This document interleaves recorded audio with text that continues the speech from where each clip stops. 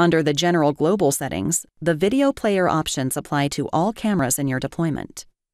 Optionally, you can configure the fast-forward or rewind settings to reduce the demand on recorder and workstation processing power whenever an operator fast-forwards or rewinds video in VMS Review. You can adjust the speed at which to start striding, or showing only keyframes when playing back video at higher speeds. You can also set the maximum number of keyframes to show during high-speed playback. For high-resolution cameras, you can specify the resolution at which to start applying striding values.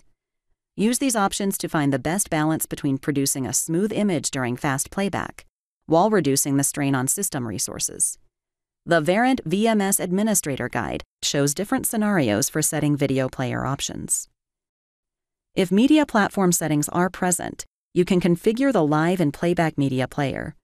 The standard setting supports workstations that use hardware acceleration for faster decoding of high-definition live video.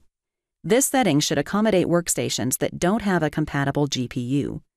However, a legacy setting is available for older hardware that does not accept the standard setting. The media platform setting can be adjusted if needed for individual cameras or groups on the Advanced tab under the Devices, Logical View.